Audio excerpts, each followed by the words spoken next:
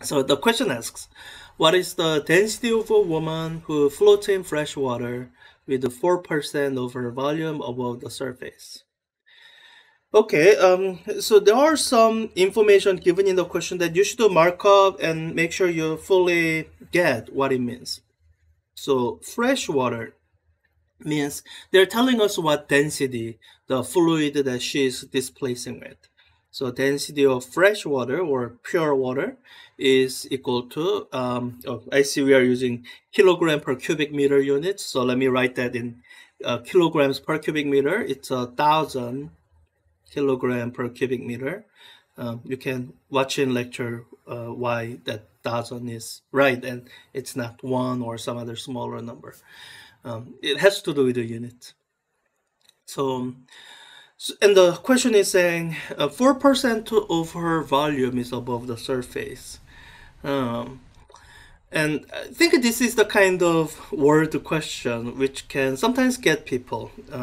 Sometimes some people have a really good intuition about problem solving, and you won't need my help with questions like this, then you can ignore the next 5 minutes. Um, for those of you who might feel a little bit lost, like where do you go from here? Let me try to spell out the process that I would go through. So you do need some kind of physical law, some kind of relationship that allows you to set up an equation. And here the relationship I would appeal to is Archimedes' principle. So this is what Archimedes' principle says. It says it sets up an equality between two quantities. It sets up an equality between buoyancy force and the weight of the fluid displaced. Now, because this woman is floating in water, you can say that the buoyancy force on her is equal to her entire weight. Because while it's flowing, the upward buoyancy force is the force that's counteracting the force of gravity and keeping her at equilibrium at the surface of the water.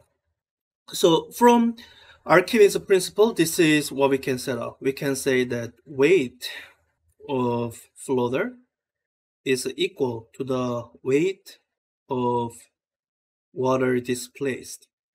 Now, if you're just looking at the weight, hence the mass, then it might sound like it's giving you a lot of information. Like, okay, so the two masses are the same. How does that help me?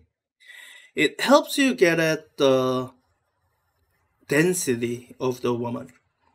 So when we have a quantity, and this is one of the reasons I really encourage people to memorize relationships, because sometimes you have to draw connections between them, and all of that is a lot easier when you have it memorized instead of having to look it up in a textbook or whatnot.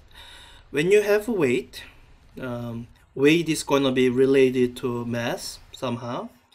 And I guess before we cover the fluid, before this chapter, we might have to stop there.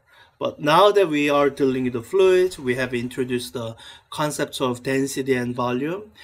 This mass, it's related. Mass is related to density and volume somehow. And it's this relationship that would be useful because it contains this quantity that you're looking for. So starting with this expression here, that weight of the person who's floating is equal to the weight of water displaced, you can now write down this relationship. The density of the floater or woman times her entire volume, because you are looking for her entire weight. So this would be the volume of woman. I need to spell it out. That's going to be equal to, that mass will be equal to the mass of the water displaced. So density of water times the volume of water. And as you're looking at this, I hope you count the number of unknowns and well, you have one equation. You have two unknowns, density of woman and density of water. And this is where you now finally bring in this information that was given in the question. 4% of our volume is above the surface, which means the other percent, 96% over volume is below the surface and displacing water. So from that, we can get this, that volume of water is equal to 96%, 0.96 times volume of woman. So plugging this in, you get this relationship, this equation. Density of woman is times volume of her is equal to density of water times 0.96 volume of woman. And once you get this far, then the rest is math problem. You just you have one unknown here that you solve for, and I hope you can do the algebra and work it out. I guess the algebra to this divide out volume of woman from both sides. That'll cancel this out, so we get density of woman is 96% of density of water. So I think I can actually do that in my head. 96% of 1,000 is 960 kilogram per cubic meter. So yeah, that's part A. Let me just make sure I got the question right.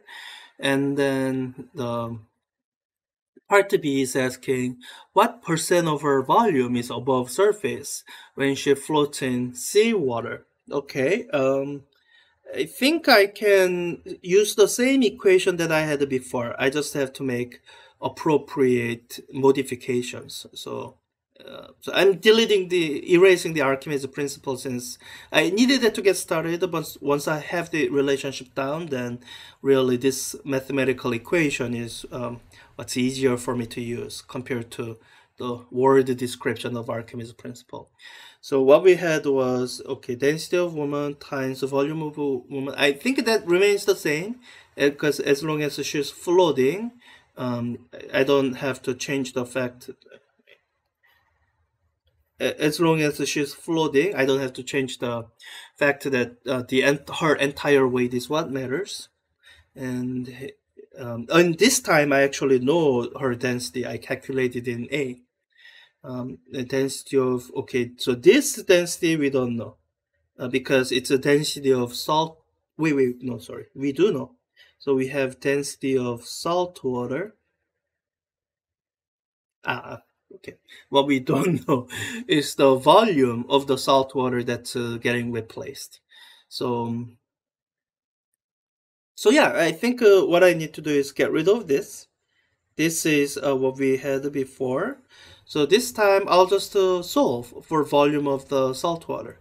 So just writing out the expression here.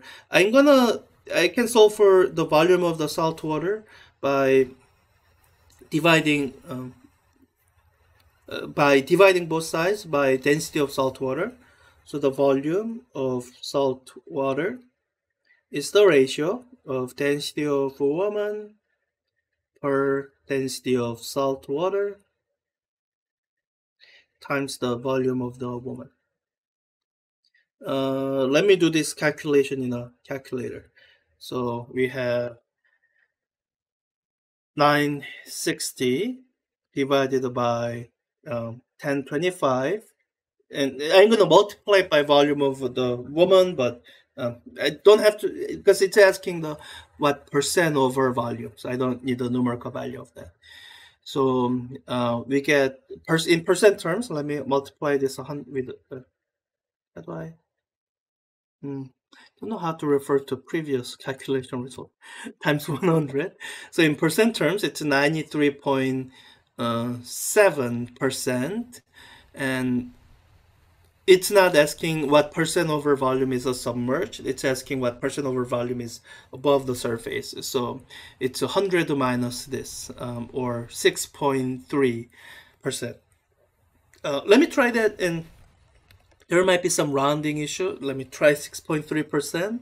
And if okay, it's fine. If it had said it's wrong, then I would have taken just one more significant figure. Because when you're taking differences, sometimes you can lose a significant figure. So 93.7 had a 3 sig figs, but 6.3 has only 2 sig figs. So, but it says it's fine. So I think we're fine. But depending on the how the number randomly generated for you, if you cut it off here, this might say it's wrong. It's more than off by more than 1%. Then just include the next digit. So instead of 6.3%, it'll be 6.34%. So 100 minus 93.66. So, um, so